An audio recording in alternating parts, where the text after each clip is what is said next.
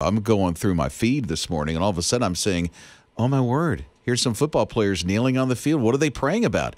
And then I see about Damar Hamlin, because there was a big playoff game last night. It was a wild card game. It was Buffalo Bills and Cincinnati Bengals. And if you haven't seen the news just yet or heard about what happened last night, he went in for a tackle, Damar did, and then he gets up, fixes his helmet, and all of a sudden he just collapses like 3 seconds later. Right. CPR for 10 minutes. Ambulance comes. He's hauled off to the hospital. Mm-hmm. Players on the field are kneeling, emotional, and praying. Some are sobbing. Yeah. And I think this happened on a lot of television screens. It did. Where people are just stopping. And the feeds from last night are like, please pray for Damar Hamlin right now.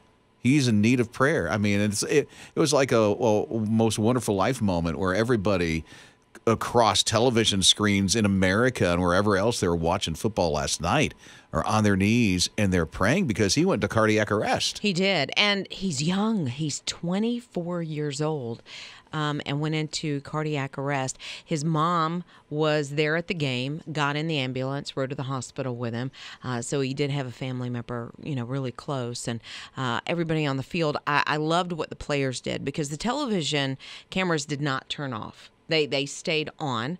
And, I know that's a hard decision in the moment, but the players surrounded what was going on and almost made like a human wall, a human shield to keep his privacy while they prayed, while they embraced each other. And to see the team come together, not just the team, but the other team members from the Bengals and everybody in the stands were silent. They were kneeling and they were praying, and it was a hush. I mean, they suspended the game. They did. So the game was done at that point. It's like we're not going forward with this. Thankfully. And he has touched so many lives, Darren Hamlin.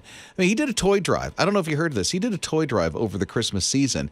He had a goal. It was like $2,500, of donations for toys. 1.2 million came in. Yeah, because of his platform, and he was able to take that, if I can say celebrity that he has, and use it for good. He's also raised money for daycare options in the community where he's from. He cares. Yeah, to help families. Yeah, so if you think about it today, maybe you're doing it right now. Damar Hamlin from the Buffalo Bills, still in critical condition. Scott has got the news coming up in less than 10 minutes, and so he'll tell us a little bit more about